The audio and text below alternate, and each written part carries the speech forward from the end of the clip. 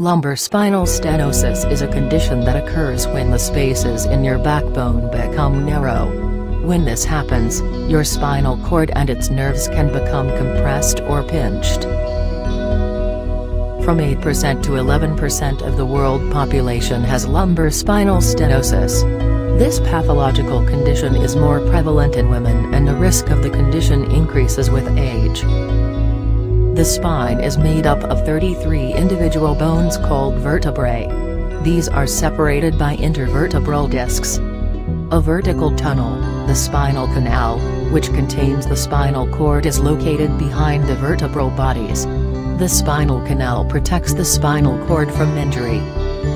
The spinal nerves branch off the spinal cord in pairs, and travel through small openings between the vertebrae, called intervertebral foramina.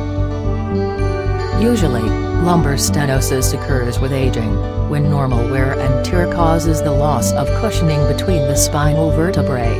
Degenerative processes lead to the formation of bone spurs, ligament thickening, or disc bulging. These changes may cause narrowing of the spinal canal or spinal foramina, which crowd the spinal cord and spinal nerves.